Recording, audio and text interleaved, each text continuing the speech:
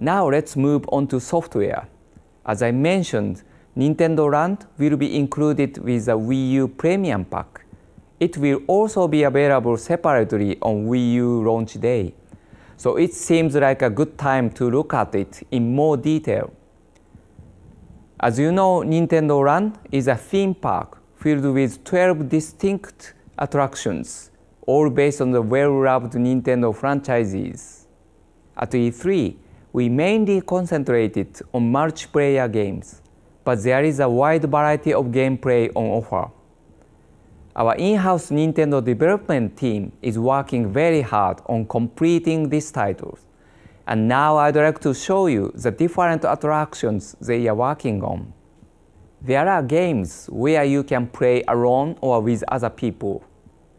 The Legend of Zelda Battle Quest, Pikmin Adventure, and Metroid Blast. Then there are games where you play against other people. Mario Chase, Luigi's Ghost Mansion, Animal Crossing Sweet Day. And also single-player games, although other people can assist too.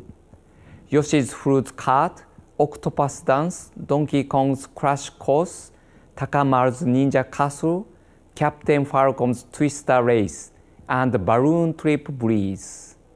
These games all differ, and each attraction is a standalone game with multiple levels, various modes, and deep gameplay contents. Some of the simplest looking games are surprisingly complicated, and whether you are a beginner or a seasoned player, you are going to find them a challenge. I can confirm that personally. I'd like to show you just how interesting this gameplay is by taking a look at Metroid Blast, which is a shooter-type game. There is more than one mode in Metroid Blast, and we are going to look first at the mode called Land vs. Air. Up to 5 players can take part in this multiplayer battle. There are 2 teams. One player controls a flying starship, and the other plays Samus on the ground. The starship player uses a 2-stick on the Wii U gamepad to control the ship and attack the Samus characters from the air. The other player uses the Wii Remote Plus controllers and nunchuck to outrun the ship and try to blow it up from the ground. There is also a mode called Assault Mission, where both teams fight together against enemies from the Metroid series. You play through a number of stages, and at the end of some stages, there will be a super tough boss to tackle. When you play this mode, you also have the option to choose either the starship or Samus and play alone. The last mode is called Grand Battle, and here the Samus characters fight each other on the ground. As you can see already, there are many different options in Metroid Blast alone. I'd also like to talk about the Legend of Zelda Battle Quest. We already showed the multiplayer Battle Quest mode at E3.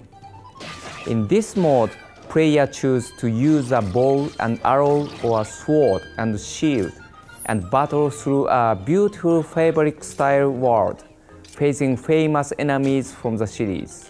In Battle Quest mode, there are 9 stages, and once you finish them all, you can unlock hidden stages too. You can also play solo in this mode using either the Wii U gamepad or Wii Remote Plus. And let me tell you, single player is very challenging. There is also a single player mode called Time Attack. Using the Wii U gamepad, you have to eliminate all enemies as fast as you can. There are 3 different levels available in this mode. No matter what your favorite Nintendo character is, there is a good chance you will find it in Nintendo Land. Maybe you will also discover some new characters you didn't know much about before. Each of the 12 attractions will reward you with stamps based on your completion level. It will be quite a challenge to get them all. Do you think you can do it? Another launch day title will be New Super Mario Bros. U.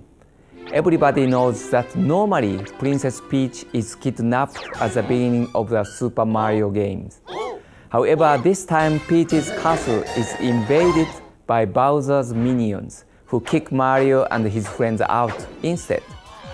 Now it's up to them to work their way back to Peach's castle through a vast world map containing many distinctive levels and various challenges to conquer. Mario loves his power-ups, and this game features a new one that allows him to glide like a flying squirrel. You also find different Yoshis who can blow bubbles to catch enemies.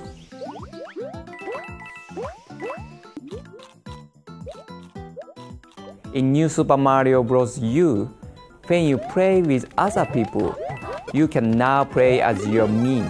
Thanks to this and the HD graphics, you can now tell really easily who is playing which character in multiplayer games. Playing by yourself, you can actually play just on the Wii U gamepad, freeing up the TV screen for other users. When you play with others though, you can use the gamepad in boost mode. In this mode, you assist other gamers who are controlling the characters on screen by using a touchscreen. You can touch the screen to place helpful platforms, for example. This is a great way for players who aren't so experienced in Mario gameplay to join in. However, boost mode with the gamepad is not just for inexperienced players.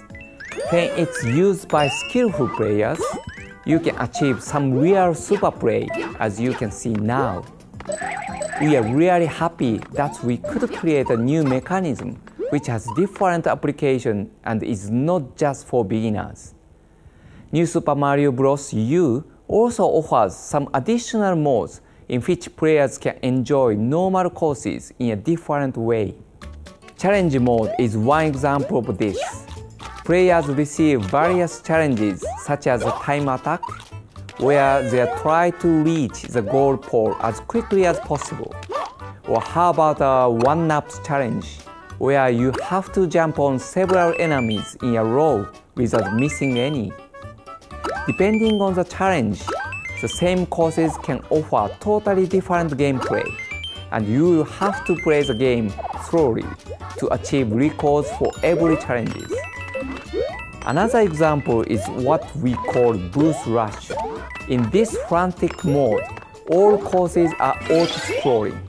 The more coins you collect, the faster the screen scrolls, and the harder it gets to clear the courses. If you think you are good at Super Mario games, this will be the place to prove it. New Super Mario Bros. U will bring the colorful world of Mario to life like never before with brand new gameplay modes. This is a totally new 2D Mario games for Wii U, and you can enjoy Wii U's unique Mario gameplay regardless of whether you play alone or with other players. New Super Mario Bros. U will be available from Wii U launch day. These are the launch day titles being developed in-house. But don't forget about all the other games we are creating at Nintendo, like Pikmin 3 and Game & Wario, heading your way next year. Now I'd like to turn our attention to more launch day games developed by other companies and teams. Ubisoft have a long tradition of game creation with Nintendo, and the Wii U is no different. We are very pleased today to be able to bring you new detail on Rayman Legends. The best part is we are going to hear from the creator of the Rayman series himself, Michel Ancel. In Rayman Legends, we really wanted to create new experience with the touch capability of the Wii U.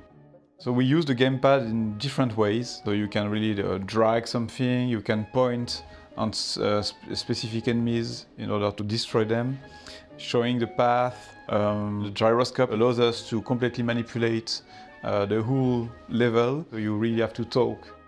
Asymmetrical gameplay is really the first thing you could expect from a Wii U game, just because you've got the different way of approaching the way of playing. On one side you've got the classic controller, on the other side you've got the gamepad, and it's really the key of the experience we wanted to build.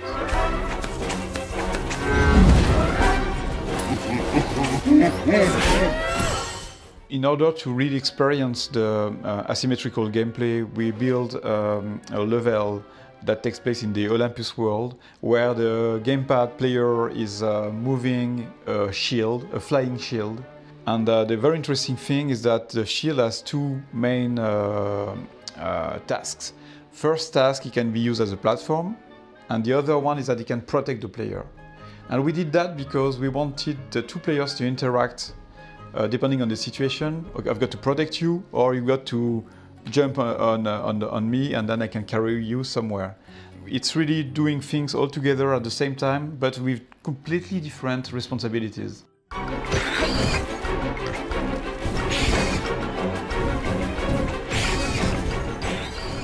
The musical maps is really something fun we wanted to do for a long time. When you play a platformer game, the music is very important. You want to play and you want the music to be really a part of the experience. Yeah!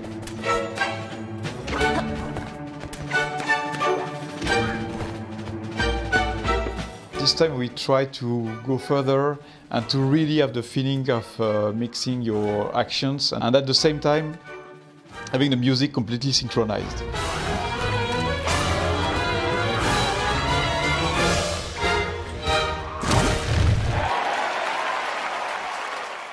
It's good.